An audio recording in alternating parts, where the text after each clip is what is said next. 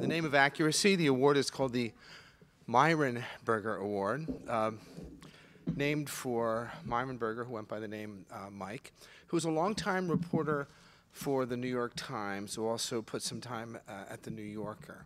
In his obituary in 1961 in the New York Times, the Times called him the master of the human interest story. And this award goes for an outstanding work of in-depth human interest reporting.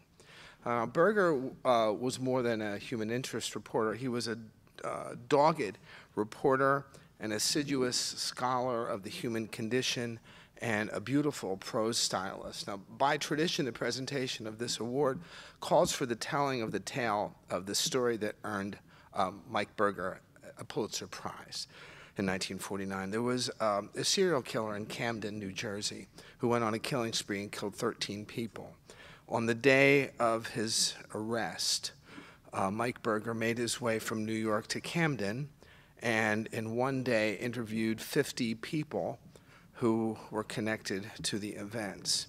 He went back to his office in New York, sat down at his typewriter, and in 2.5 hours wrote a 4,000-word masterpiece that was a detailed retracing of the steps. That is to say that he wrote a master's project in 24 hours. So if you learn from that, imagine how much time you'd have to hang out. The award in Mike Berger's honor goes this year to Ken Armstrong and T. Christian Miller for a piece called An Unbelievable Story of Rape that was an account of a young woman wrongfully accused of sexual assault. Armstrong was working for the Marshall Project and Miller for ProPublica. They were working independently and found that the other was working on the same story. They teamed up and they wrote a gorgeous, exquisitely detailed, and profoundly moving piece about police practices, good and bad, and the story of a survivor who was finally exonerated. I'd like to bring up Ken Armstrong and T. Christian Miller.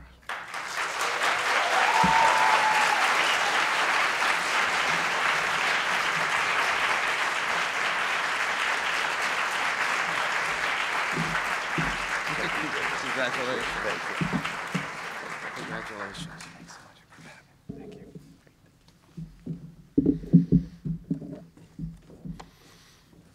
you. Thank you, David, for those kind words. Last year in August, I received an email from my boss at the Marshall Project, Bill Keller.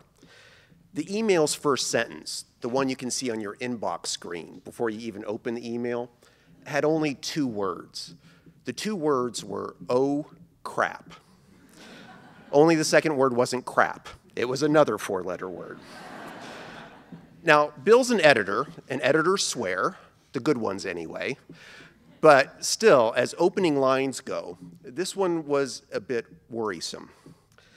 Then I read his email, and I understood.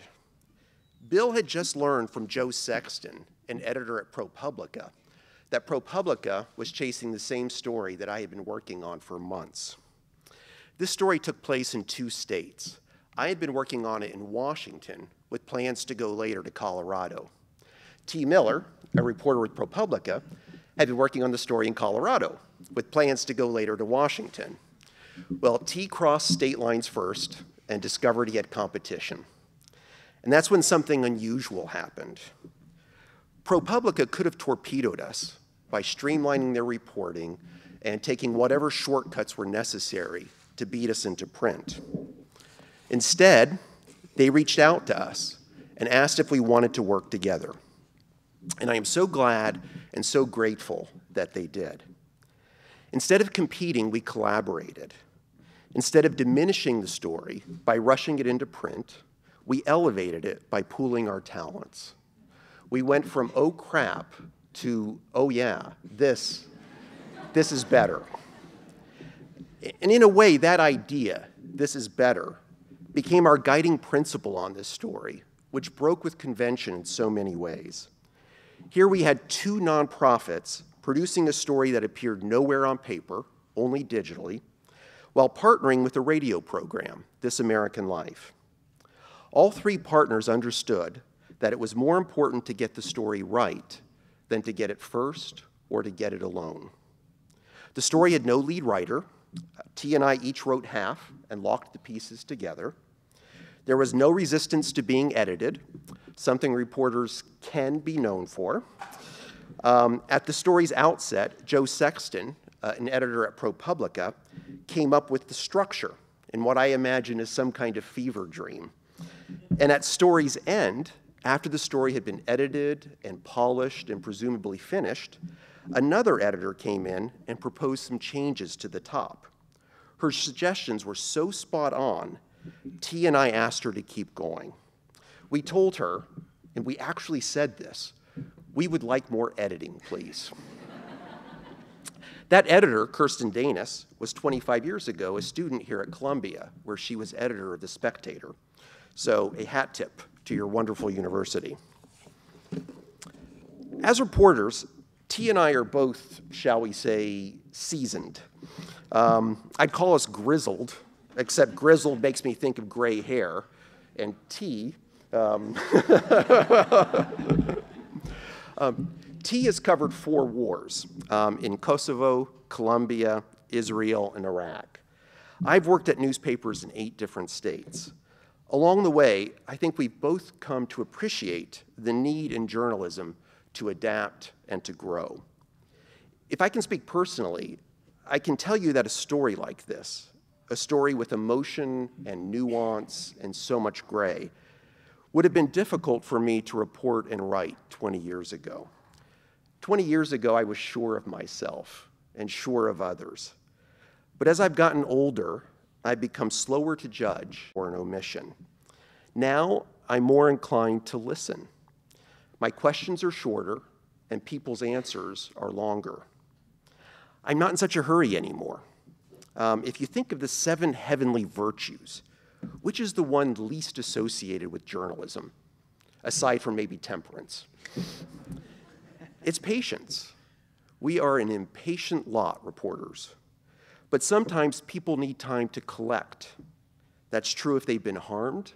That's true if they've done harm. Our story centered on Marie, a young woman victimized twice over. She was raped, then charged with making the story up.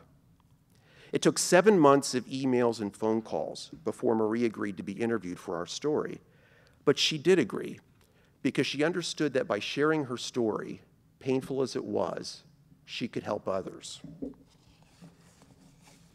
Marie's 2 foster moms, who to their regret did not believe Marie, and the lead detective who accused her of lying, also agreed to be interviewed. They understood that by sharing their mistakes, painful as they were, they too could help others. When I was younger, I saw people's weaknesses. Now I look for and appreciate their strengths. I've come to realize that when we write about people in full, our stories are more interesting. They're also more true. Thank you.